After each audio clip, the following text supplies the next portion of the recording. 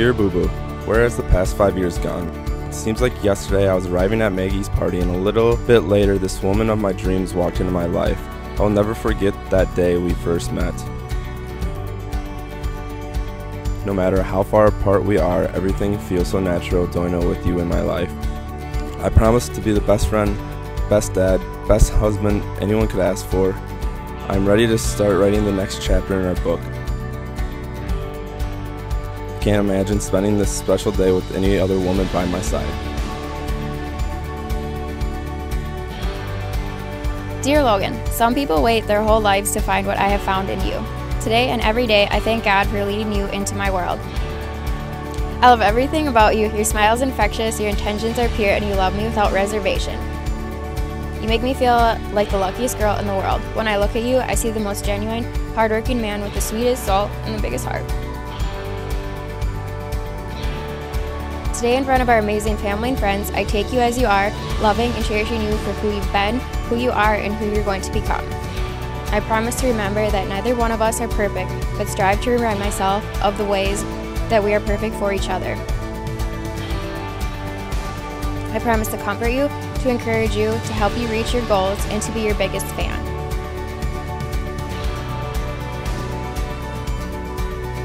I will always put us first and forever bind my life to yours. I promise to fill your days with sunshine and laughter and to always kiss you goodnight.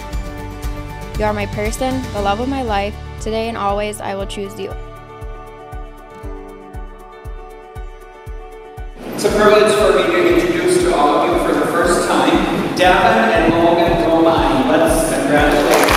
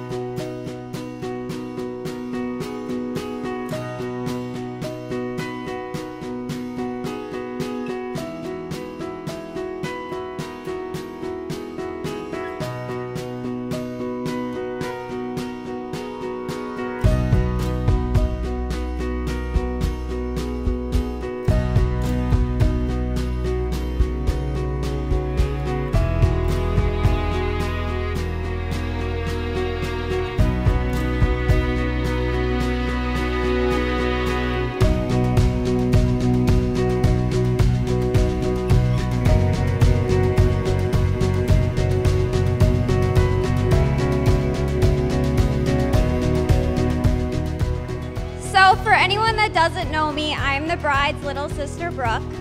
To put simply, my sister and I have a special relationship. Growing up, I have idolized my sister to the point where I wanted to be just like her. I wouldn't buy new school clothes or get a haircut without her approval. Even the boys I was obsessed with thought she was the best thing that ever walked the planet, and to this day, I agree with them. Honestly, Devin, I think you realize this is a package deal right here. A 2-for-1. Logan and I for the price of one. So you really scored on this deal. The first thing I want to bring up is Devin and Logan's first kiss. Or let me rephrase that, Logan's first attempt to kiss Devin. Let's just say Logan got denied. But I'm happy he kept chasing after that kiss, which eventually would turn into today's first kiss as husband and wife.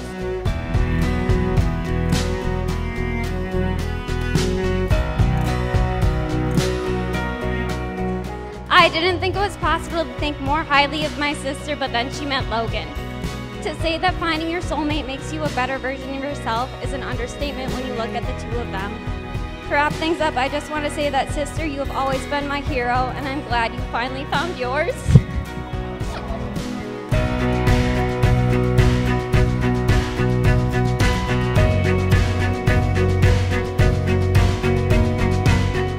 And Logan, thank you for always being a genuine friend.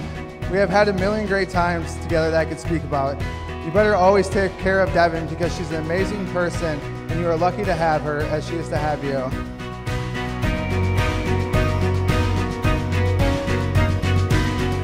I'm sure everyone's heard the song by Ketty and Chesney, Don't Blink.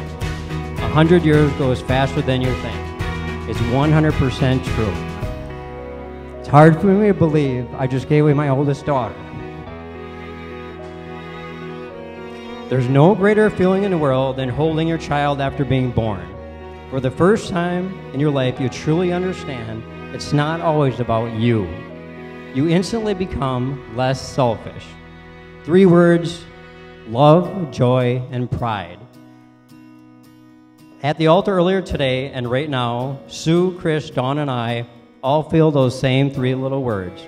Because of both of you, we have loved more deeply and we have lived more fully. The best of both of you, we love you.